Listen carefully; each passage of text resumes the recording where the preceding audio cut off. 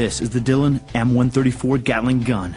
Using the latest materials and technology, it's designed to be lightweight, rapid firing, and ultra reliable.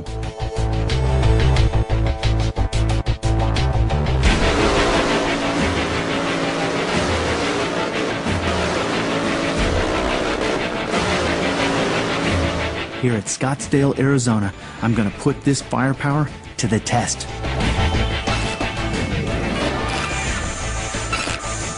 The Gatling gun started life specifically as an aerial weapon.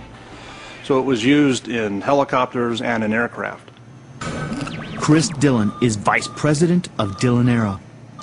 What makes the Gatling gun superior to the M240 and other single-barrel weapons is its ability to fire very fast. The M240 shoots at a rate of 750 rounds a minute, whereas the Gatling gun shoots at 3,000 rounds a minute, about 4 times that. The secret of the Gatling gun's rapid rate of fire is the fact that it uses 6 barrels instead of just 1. Using new materials, the designers have been able to increase the reliability of the weapon, making it fire fast without it breaking down. Dillon's gun fires around 4 times the rate of the M240. So, this should make it around 4 times more accurate, right? Wrong. It's so much better than that. Based on those numbers, the Gatling gun should have a 4-to-1 hit ratio above the M240. In reality, it's about 9-to-1. Because it's so lightweight, the Dillon Gatling gun can be mounted on a variety of platforms, on the ground, at sea, as well as in the air. The choice of rounds is also extensive. The Dillon Gatling gun can fire all types of standard NATO 7.62mm ammunition.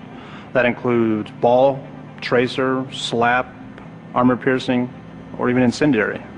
Sundown in the Arizona desert provides the perfect backdrop to show off the awesome power of the M134.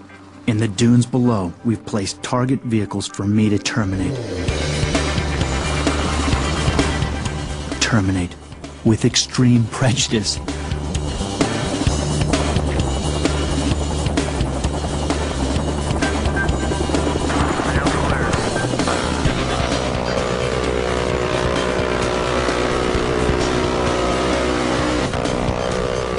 Firing at night, you can clearly see just how accurate and dominating this weapon is. It's obvious why it can instantly change a battlefield environment.